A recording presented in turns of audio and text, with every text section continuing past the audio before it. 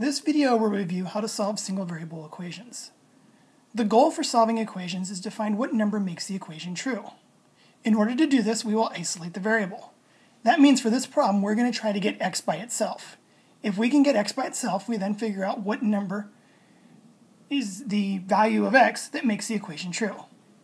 To do this, we see that we have 6x plus 5 minus 4, then our equal sign, x plus 9 plus 3x. We're going to start by combining like terms on each side of the equation. On the left, the 5 and the negative 4 can be combined together. I'm going to mark these to know that those are my like terms. On the right-hand side, I see two terms with x's. These are going to be my like terms. To begin, I'm going to combine my like terms. I'll rewrite the 6x, and then 5 minus 4 is 1. So I get 6x plus 1 equals, on the other side, x plus 3x is 4x, and then I have that plus 9 to bring down. Okay. I cannot add the 6x and 1. They're not like terms. One has an x, one does not. For the same reason, I cannot add the 4x plus the 9. I'll now need to move the variables to one side. I see that I have a 6x and a 4x. I can move either one and put x on either the left or the right-hand side. It really doesn't matter. As long as the variable's on one side, constants go to the other. Now, personally, I like moving the smaller of the numbers. So in this case, because 4x is smaller than 6x, I'm going to go ahead and move the 4x. The opposite of a positive 4x would be a minus 4x. So I will subtract 4x from both sides. Whatever you do to one side of an equation, you must do to both to balance it, to maintain the equality. On the left, 6x minus 4x would be 2x, so I get 2x plus 1 equals, and then the 9. Now that I've decided to bring my x's to the left-hand side, that means the constants have to go to the right. This means the plus 1 has to move. The opposite of adding 1 would be to subtract 1. And I'll do that again to both sides. I now have 2x, the 1's cancel out, equals 9 minus 1 is 8. Now this is pretty good, but I want it down to where it's just a 1x. I want the x by itself. I don't want the 2x's. This is 2 times x. The opposite of multiplying by 2 would be to divide by 2. Again, whatever you do to one side, do to both to maintain the equality. The 2 divided by 2 is 1, so it leaves me 1x. I'm going to write just x. On the other side, 8 divided by 2 is 4. In a moment, I'm going to put up 3 more problems. I'd like for you to try these problems first, and then, when you're ready, play the video and check your answers. Let's go ahead and look at those problems. Here they are. Again, go ahead, try these at home, pause the video, and then when you're ready, resume the video to check your answers. Alright, hopefully you've done the problems already. On number 1, I have a minus sign in front of the parentheses. Anytime I see parentheses, my first step is to remove it, usually by distributing. In this case, I'm not distributing the 2.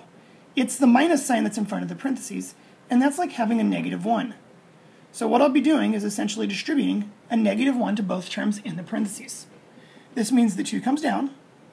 Negative 1 times x is negative 1x, or negative x. And then negative 1 times negative 3 would be positive 3. I still have the equal sign, and I still have that 6 on the right-hand side. I have 3 terms on the left-hand side of the equal sign. Some of these are like terms. The 2 and the 3 can be combined. They're like terms because neither one of them has an x. This leaves me negative x, and then 2 plus 3 is 5. I still have equals 6. To get the x by itself, I need to go ahead and subtract 5. If I do that from one side, I do it to both to maintain the equality. And this leaves me negative x equals 1. We're almost done. It's not quite isolated yet for the variable because it's negative x. That's like having a negative 1x. To get x truly by itself and get it down to where it's just a 1x, I either need to divide by negative 1 or multiply by negative 1. Negative x divided by negative 1 would be a positive x, and a positive 1 divided by a negative 1 would be a negative 1.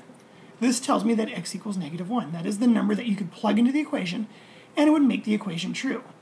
If you were to substitute in negative 1, you would see that 6 equals 6. For problem 2, again, we see parentheses, so our first step will be to distribute. In this case, it's a 5 in front of the parentheses, so we'll be distributing a 5. We're going to multiply 5 times x, which becomes 5x, and then 5 times negative 4, which is negative 20. I still have the minus 2, and on the other side I still have x plus 6. I'll look to make sure that if I have any like terms, I combine those next. On the left-hand side, I see a minus 20 and a minus 2. These are like terms. Before moving anything, I'll combine those terms together. That leaves me 5x minus 22 equals x plus 6. I now need to bring the x's to one side. Looking at the problem, I see a 5x and a 1x. Typically, I move the smaller the x's, although again, it doesn't really matter as long as x goes to one side and the constants to the other. If I choose to move the x, it would be to subtract x, because that is the opposite of the positive x. 5x minus an x is 4x. I still have the minus 22 equals, the x is canceled, and I still have a 6. If I've chosen to bring the x's to the left, that means the constants have to move to the right, which means I'll go ahead and add 22 to both sides. This leaves me 4x equals 28. I'm almost done, but I still need to get x by itself. I have 4 of the x's. I want 1/4 of that. So I'll divide by 4. And then 28 divided by 4 should be 7. My answer is x equals 7. 7 is the only number that if you were to substitute into this equation, you would get a true equation where both sides balance. You would actually see that if you substitute, 13 equals 13. For problem 3, now we have a fractional value in front of x. We're still going to try to get x by itself, which in this case means we're going to go ahead and we're going to move the 3. The way to undo the positive 3 would be to subtract 3 from both sides. This still leaves me the 2/5 x, 3's cancel, and then 7 minus 3 is 4. To undo that fractional coefficient, you could multiply by the reciprocal. You could multiply both sides by 5/2. However, I find it easier to do it in 2 steps. If I see that it is 2 divided by 5 times x, I can think of undoing the division first. To get rid of that bottom number, which again is dividing by 5, I would do the opposite. The opposite of dividing would be to multiply by 5. So if I choose to multiply both sides by 5's, the 5's cancel. 5 divided by 5 is 1. This leaves me 1 times 2x, which is 2x, and on the other side, 4 times 5, which is 20. Now it's an easier equation. 2 times x, well, the opposite of multiplying would be to divide, so I can divide both sides by 2. This leaves me the answer, which is x equals 10. 10 is the only number that if you were to plug it into this equation, would make the equation true and both sides would balance. If you were to substitute 10, you would get 2/5 of 10. Well, 2 times 10 is 20. 20 divided by 5 is 4. And then that 4 plus the 3 would mean that 7 would be the value on the left-hand side. 7 would therefore equal 7, which makes the equation true. 10 is the only number that when you plug it in, makes the equation true. All right, well, I hope this helps, and thank you for watching.